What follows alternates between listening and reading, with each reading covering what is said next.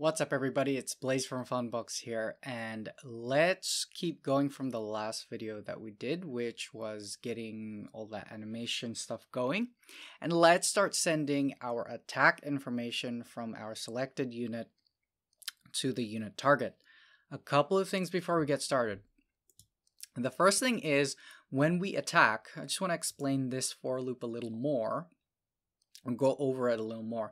So what's basically going to happen is it's going to run through the list of units, right? And so because we have this break here, we are going to select from the top. If that top unit is not the selected unit, that is what's going to become targeted. And so if we try playing the game, and maybe you've already noticed this, but if our unit at the top here is currently 6, all right, and he attacks somebody else, which is fine.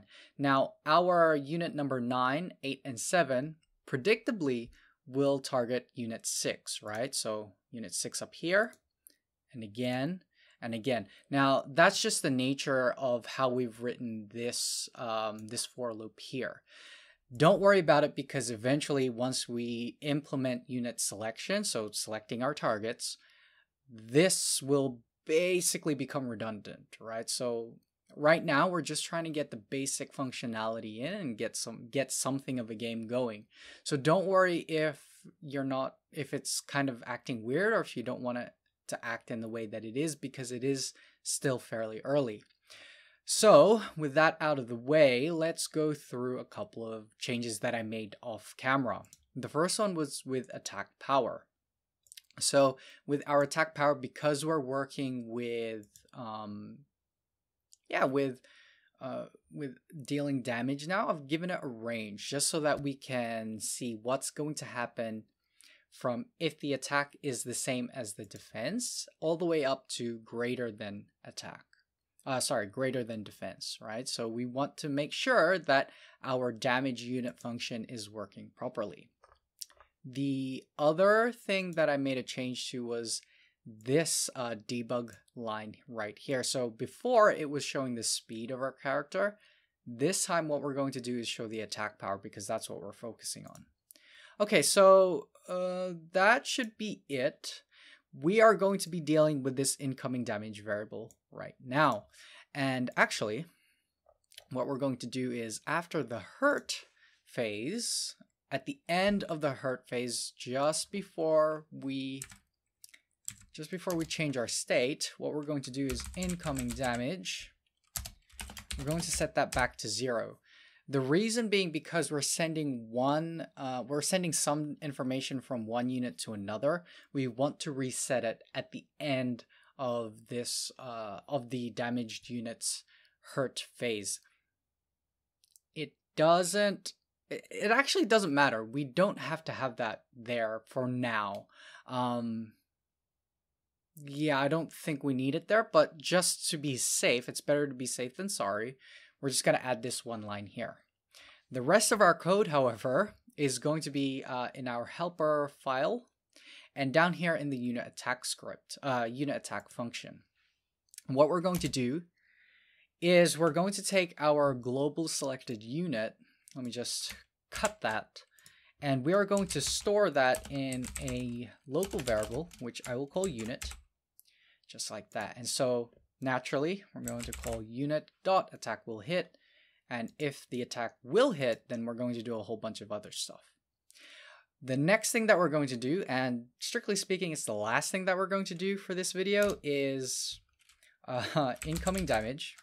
Incoming damage equals, or is, unit.current, and then in square braces we're going to write at attack power, just like that. All right, so let's save that out. Okay, good. There's no errors, which is exactly what we're looking for.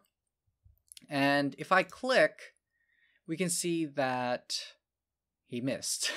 Okay, so if our attack hits, in this case, he's going to target this guy up here. If our attack hits, we can see that 4 minus 1 defense, 4 minus 1 is 3, and so we now have 7 out of 10. Now let's see what happens if we continuously attack this guy here, because like I said before at the start of this video, the way that we've got our unit targeting set up at the moment is very basic.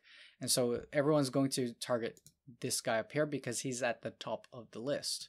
So if the attack minus the defense, right? So right now, they're all missing their attacks, which is fine, I guess. But please hit. Okay, so here we go. We can see now that our attack, because our attack is greater than the defense, we can see now that his health is -4. And strictly speaking, at 0 out of 10 health, the unit that's affected should die. We're going to address that in not the next video, the video most likely after that, in a brand new section, because that is a fairly large section. So don't worry about going into negative health for now, because that's totally fine. What we've accomplished is exactly what this video was about, which is sending attack data from one unit to another unit. We are finished with that. So in the next video, what we're going to do is, if I show you guys here, we have a miss animation, or at least I have a miss animation here.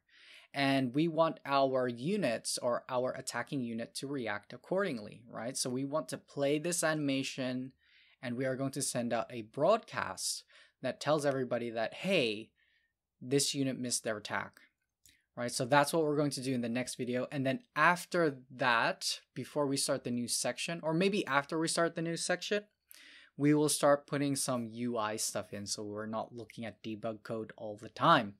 So that's it for this video. We wrote hardly any code, which is fine. I'm going to get some lunch because it's 1 p.m. right now and I am hungry. So before I leave, if you guys like this series, then please do tell me that you are enjoying it. If you guys want to see more of this content as it comes out, I know things are delayed at the moment because of my work situation, then just, subscribe, turn on your notifications so that you guys do get alerted when a new video comes up. Also, one more thing before I go is I'm thinking about opening up a Discord server for all of my subscribers here, somewhere that we can all get together. We can have a chat if I'm not making any content. I can also take suggestions there. And if you guys just want to hang out and chat with other people here or myself, then we can do that there as well. Please do let me know in the comments if you are interested in joining a Discord server. I know that most of you guys were probably part of a lot of Discord servers, but hey, if you guys don't mind joining one more, then I'd be totally on board with starting one. Of course, that is assuming that enough people are interested in that. So if you are interested in that, please do let me know. Anyway, guys, that's all from me. I'm going to get my lunch. Hope you guys have a nice day, but for now, that's it from me, and I hope to see you in the next one. Bye-bye.